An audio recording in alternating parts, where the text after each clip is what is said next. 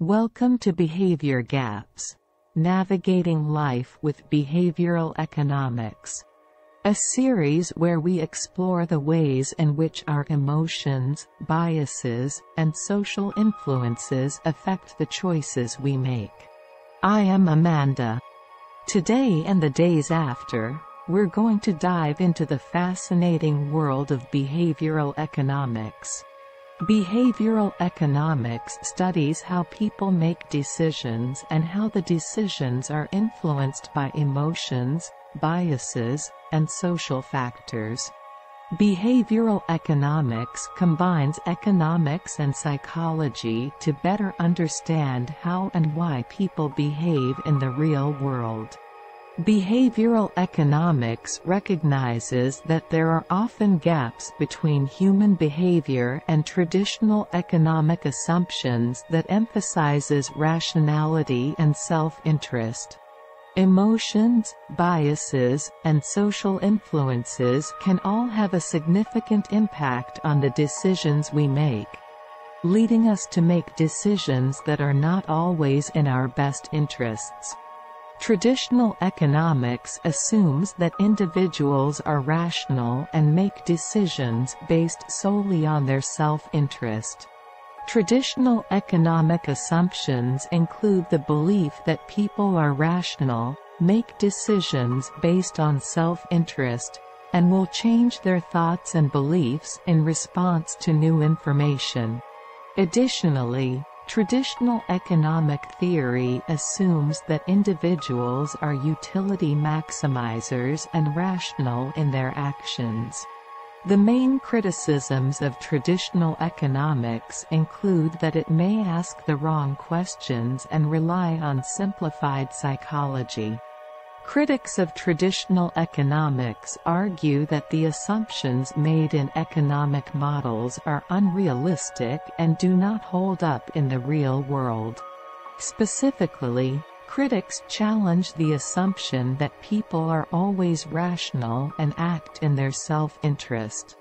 Some argue that traditional economic theory relies on simplified psychology that does not accurately reflect human behavior.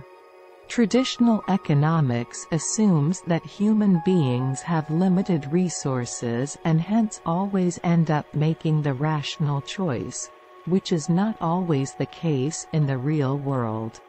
Behavioral economics challenges some of these assumptions by showing that people often behave irrationally and do not always act in their self-interest. Richard Thaler is widely regarded as the father of behavioral economics. He began to build on the work of Tversky and Kahneman, with whom he collaborated extensively, in the 1980s. Behavioral economics recognizes that people often behave irrationally and make decisions based on emotions, social norms, and other factors beyond self-interest. Behavioral economists also study how external factors such as incentives, framing effects, and social pressure influence people's behavior. This leads to a more refined understanding of economic behavior that takes into account factors like emotional states, social norms, and the effects of framing on decision-making. Behavioral economics offers insights into why we behave the way we do and how we can make better decisions, from nudging people toward healthier choices to understanding why we struggle to save for retirement. Therefore, behavioral economics offers a more realistic and holistic approach to understanding and predicting human behavior in the marketplace and other economic settings. Both traditional economics and behavioral economics are widely accepted in the field of economics, but traditional economics has been the dominant approach for much of the last 40 years. However, behavioral economics has gained growing attention and influence in recent years, particularly in areas such as public policy and finance. While both approaches have their strengths and weaknesses, many economists now recognize that incorporating insights from both fields can lead to a more comprehensive understanding of economic phenomena. Behavioral economics has been developing rapidly in recent years, and there are several exciting future directions for the field. One exciting direction for behavioral economics is the integration with fields such as neuroscience and psychology. The integration can provide deeper insights into the underlying mechanisms of human behavior and decision-making. For example, researchers are using brain imaging techniques to study how emotions, biases, and heuristics affect decisions. The research helped to shed light on why people deviate from rational decision-making. Behavioral economics studies these deviations and the deviations influenced by bounded rationality, cognitive biases, herd mentality, and other factors. Economic behavior models use data and experiments, instead of rationality assumptions, to study how people make economic decisions. The rise of new technologies, such as big data, machine learning, and artificial intelligence, is giving researchers new opportunities to study human behavior and decision-making extensively.